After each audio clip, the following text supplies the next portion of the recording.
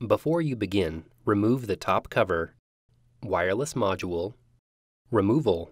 Peel back the Mylar and disconnect the webcam cable from the connector on the motherboard. Using minimal force, lift the locking bar up on the USB board ZIF connectors and disconnect the USB board ribbon cables from the motherboard. Peel back the Mylar and disconnect the power cable from the connector on the USB board.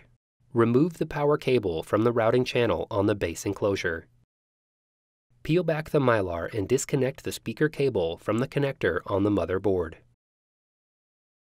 Peel back the Mylar and disconnect the display panel cable from the connector on the motherboard.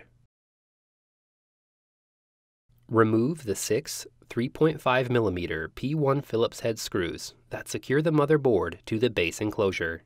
Lift the USB-C bracket off of the motherboard and remove. Carefully lift the edge of the motherboard off of the alignment pins and guide the external connectors out of the cutouts in the base enclosure. Remove the motherboard. Reverse this procedure to install the motherboard. Important: after motherboard replacement, be sure to complete post-installation tasks as required that may include verifying functionality of the notebook, updating DMI and other settings.